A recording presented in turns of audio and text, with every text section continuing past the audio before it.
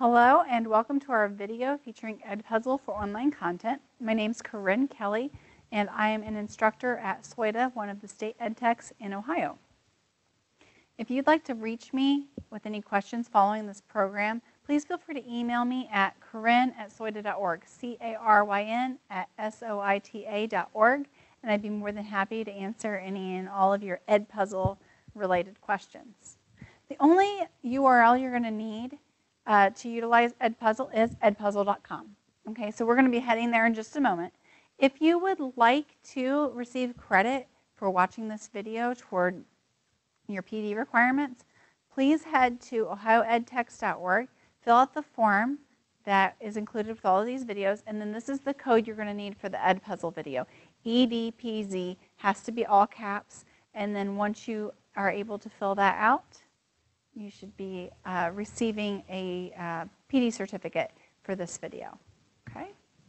All right. We're going to get out of here, and we're going to go to edpuzzle.com and get started. So what EdPuzzle is it's a tool that allows you to take a video and add content. Okay? So you're going to be able to add questions in the video. You can add audio notes to the video. You can trim the video. You can do all kinds of things. So you're going to be able to take a video that's already there or your own video and make it your own, make it perfect for what you're doing with your kids. Okay? So this is the EdPuzzle homepage. I'm actually going to log out just so I can show you. Okay? There we go.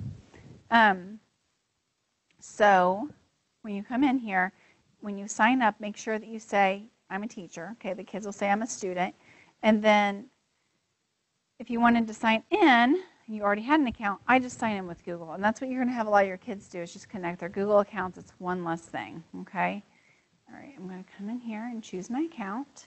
And it might ask you for permissions and things like that. And then we're good to go. All right. So you can see here I have 14 of 20 storage used. So I've got in my content over here, looks like 14 videos, okay? You can get rid of your videos. I'm actually going to get rid of some of these now. Okay, to free them up. Another thing that you can do is utilize videos that are already there to expand your space. And you can also delete. You can also refer friends to get yourself some more space. So that's a nice thing to be able to do. If you know you're using it, you've got some friends that are going to sign up, go ahead and refer each other, and some of you can get some additional space. They do offer paid options for schools and districts, so that's something to explore. If everyone in your school is really into this and this is perfect fit for you, it might be worth using some money for it. But you are able to have 20 videos in here for free, and it's not too shabby, right? Okay, so let's see. So when you come in here, you can click Add Content, all right? You can create a video from existing videos, or if you have your own video that you want to do this to, and it's not living somewhere online, it's not on YouTube, it's on your computer, you're also able to upload a video, and that is what sets this apart from some of the other tools that do things that are kind of similar, is the ability to upload your own videos, okay? You also can create student projects if you want to do that with instructions and goals, and create folders so you can organize your stuff, okay? They have some really great things. I'm going to go over here just so we can go through the interface a little bit, and then I'll show you what you can do to your videos. I'm on my home page, so this is showing me some trending things in my area. There's a curriculum. So they've actually gone through teacher-submitted videos and curated them by grade band, subject area, etc. So if I go into elementary school, I can look by subject or by grade. Maybe I need to go into grade, and I'm looking for something for first grade, language arts, reading, sequence of events.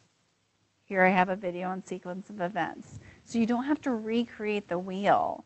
And the really nice thing is Like I said, if it's already made, it's not taking up all of your storage, right? When you find these videos, if you like them, you are able to use them just as is. You can come down here and assign. I'll show you how to get your kids in here in just a minute to assign them. You can make a copy of it and do your own thing to it as well. Or you can share it. If you find something, you say, hey, so-and-so was looking for a video on this, you can share. And then you can also edit this as well. Okay, let me get out of here. All right, so they have that curriculum. I have my school here.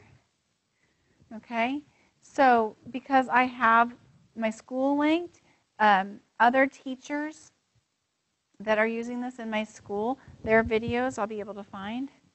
There's some STEM videos there. Okay, and then my content's all my stuff. They have some popular channels down here. Okay. The EdPuzzle channel are all of the EdPuzzles that people have already made. So they're not videos by EdPuzzle, but they are actual EdPuzzles that already have maybe questions added to them and things like that. So these have already kind of gone through the process and been submitted. Then you've got YouTube, Khan Academy, TED Talks, all of these great providers of content that you're able to come in here and find stuff really easily. And then you can always just use the search here. I can search content up top and search everything. Or if I'm in a particular channel like YouTube right here, I can search YouTube. I'm going to go into Crash Course. And let's see what we can find. They have so much good stuff. Crash Course is great for high school, like your higher level kids.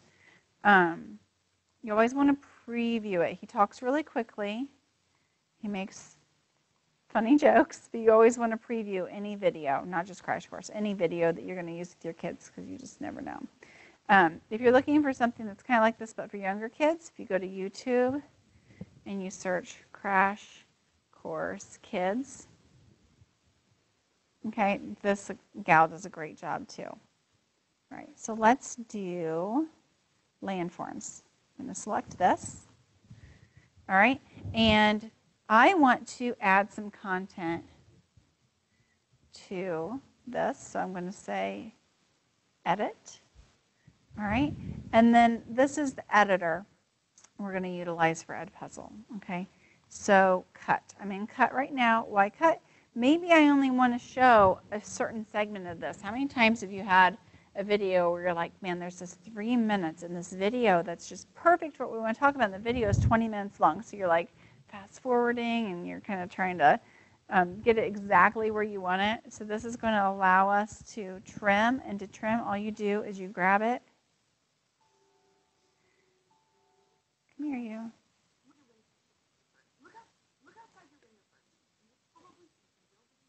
All right, so maybe I just took the beginning off. Then you can do voiceover.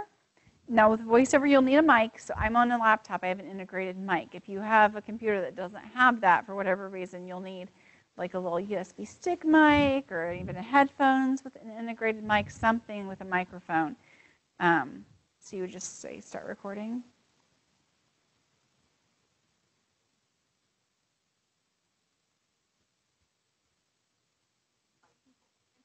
And now I'm talking over her in our video, and my voice is going to be over the existing audio.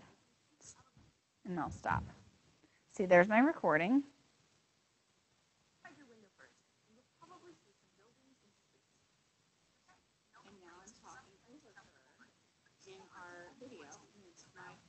Okay, so you'll be able to do that.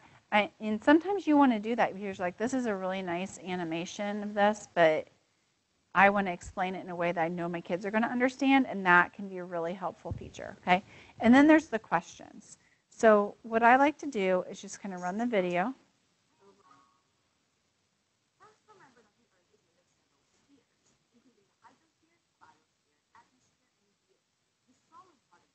So I'll pause it. I'm ready to ask a question.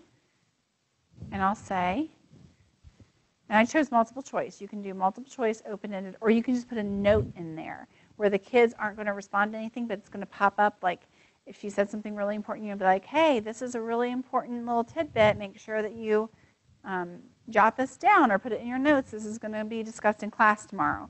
That sort of thing, you can put in there. I'm going to do a multiple choice question and say, how many, I'm going to type it correctly. Here we go. Many spheres make up the Earth? And I can say 2, 4, and another one, 6. And then you can say if you are going to accept it or not. So I'm going to click the X on this one, the check mark on that, and then the X on that. All right? And then hit save. So now I've got a question there. And then the kids would be able to, as they come in and take this, this would stop, pop up, and they would answer it. Okay? And then we just keep going.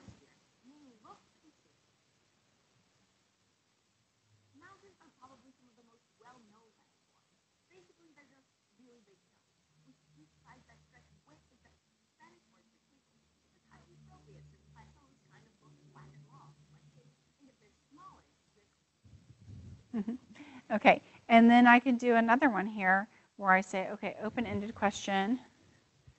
Plateau is the Spanish word. Spelled Spanish wrong. Thank you, Grammarly. Okay, and then I'll say save, and they'll have to type that in. Okay, so then when you're done with this, and you can see I can jump to all my questions here. I can see how this is going to go. I can say finish. And then I'm able to assign. And I've got my classes in here. Now, you can create classes down here. It says add new class right over here. And then you can create them manually. Okay? Or if you're using Google Classroom, you can say import class from Google Classroom. Initially, the first time you do this, it will come in and ask if you want to link your class. You'll say yes, and then it pulls all your classes up and you choose which one you want, okay? You are able to assign this to multiple classes. So I've got 2 7th grade social studies classes. I can assign this to both of them. Do look at this though.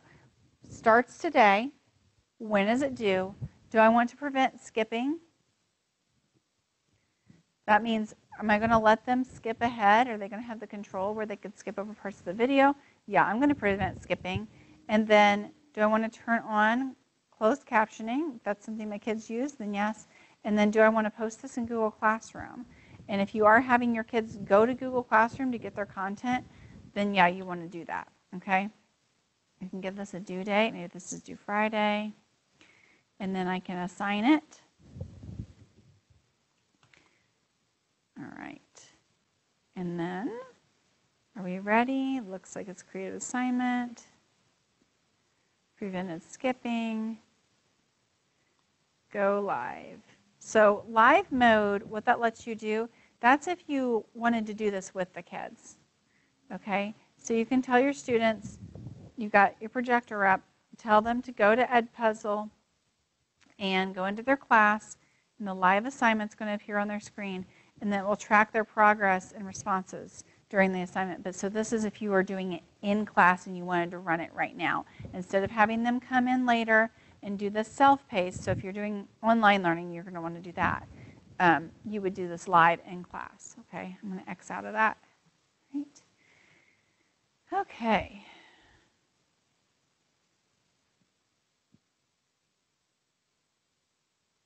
All right, let's do this. All right, so I'm going to go to Classroom and make sure that posted. This is a kid. There's my EdPuzzle assignment because I told it to post. They'll be able to come in here. They're going to go to EdPuzzle, sign in with Google, choose their account, and here they are. It's that easy. So if you're using Google Classroom already and you're looking for a great way to deliver content, this is it. Now I shouldn't have let them skip. Or I should have let them skip so that I could demo it for you. Just close captions.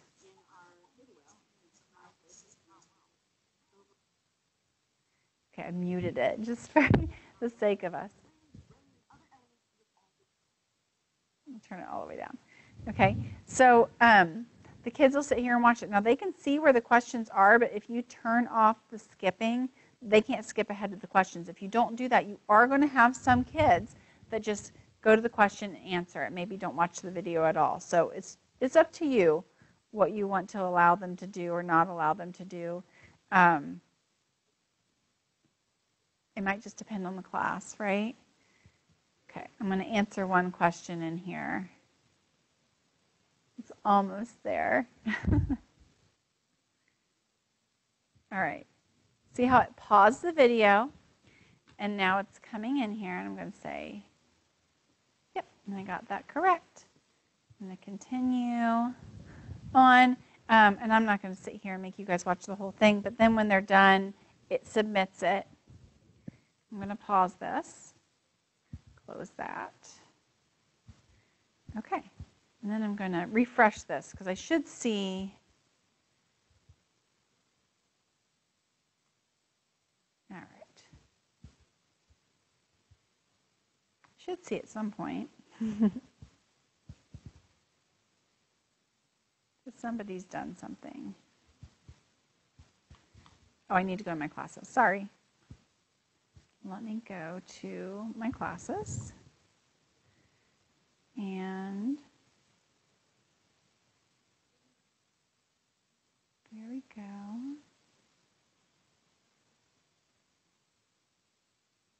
There we go.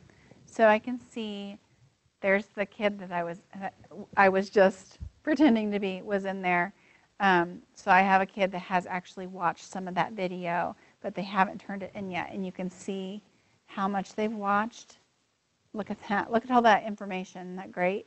You can see what how they answered. You can override grades in this, okay, if they answer their questions wrong or partially wrong, especially for those short response questions.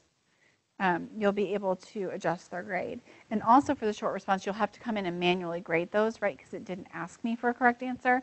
So I'll be able to come in really quickly and manually grade those. It has up here previous student and next student, so that lets me really easily navigate from student to student in there. Okay, and then the grade book, see that?